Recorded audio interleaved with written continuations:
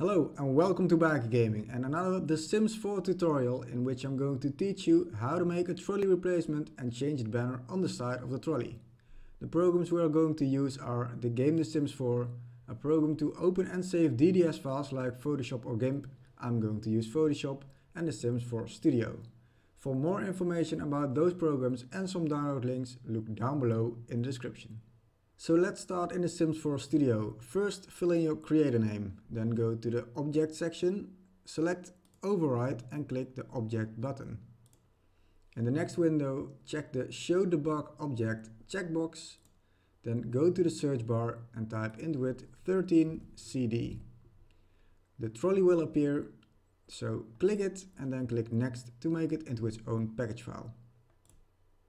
In the next window, name your package file and then click Save to save it to your project folder. Now if you see something like this in your object viewer, scroll down to zoom out and press and hold right mouse button to change the view. As this is a world object, we don't have to change anything in the catalog section, so we click right away on the texture section. In the texture section, click the export button to export the trolley's texture file. Now name this file and click Save to save it to your project folder and then open it in Photoshop. In Photoshop, we're first going to make a copy of the background layer. To do so, be sure your background layer is selected and press Ctrl J. Now the next thing we're going to do is zoom in on this original banner, and to do so, press and hold Alt and use scroll wheel up. Then press and hold spacebar like this, and then use your left mouse button to center the banner. Now to cut out the original banner, we need the rectangular marquee tool. You can find it right here, or press M on your keyboard.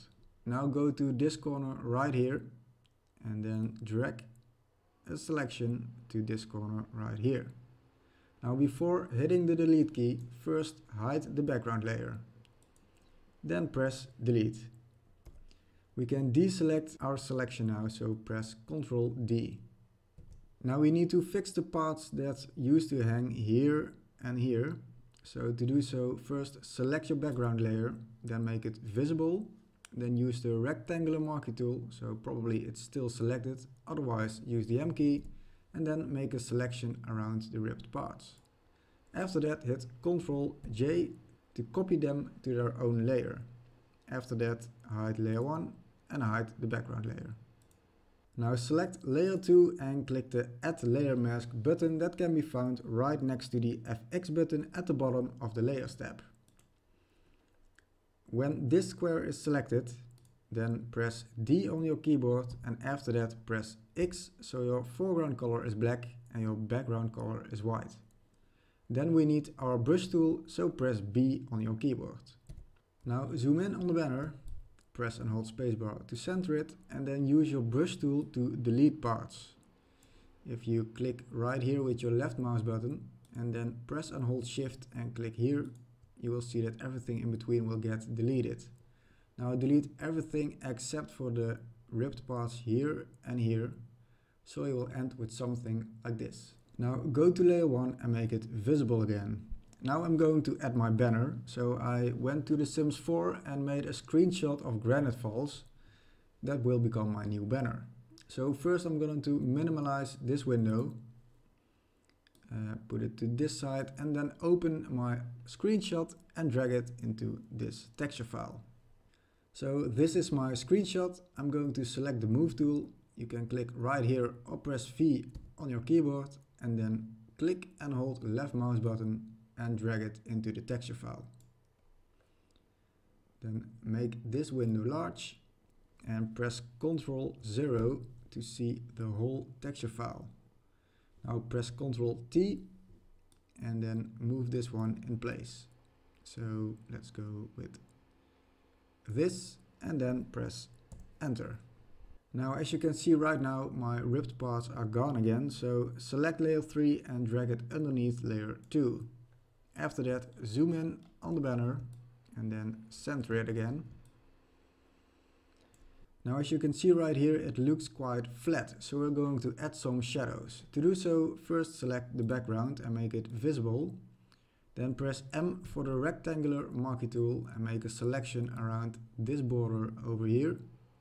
And then press Ctrl J.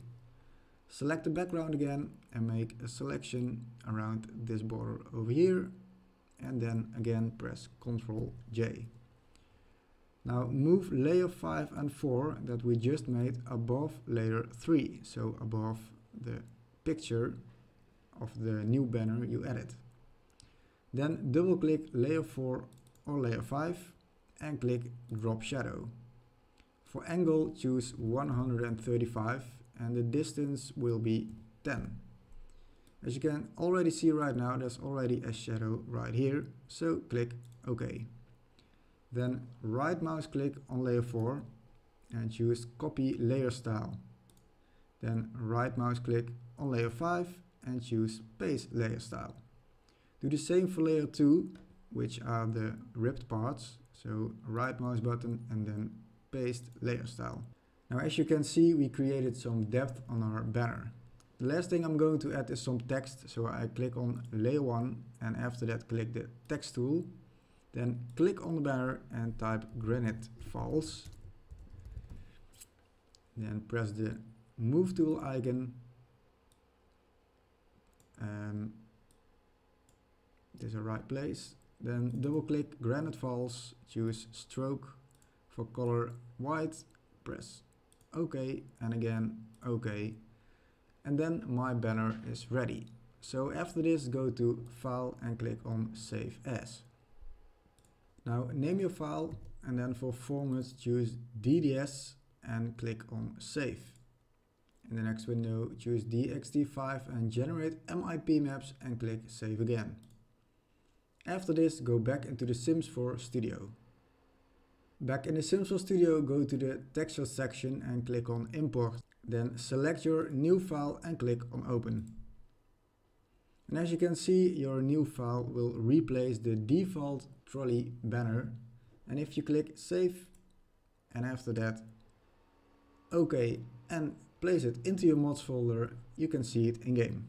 So let's check out how this will look in game right now. In game you can then choose this slot in Willow Creek to be able to see the trolley, or this one in Newcrest, and then fast forward the game until the trolley drives by to see the new banner. As always, I hope you all liked this tutorial, and if you did, be sure to hit that like button and share my video so more people will be able to find it. If you got any questions, just leave them in the comments below. Don't want to miss any other tutorials, custom content videos or the Sims 4 Effect Player episodes, then please subscribe and hope to see you next time here on BakieGaming.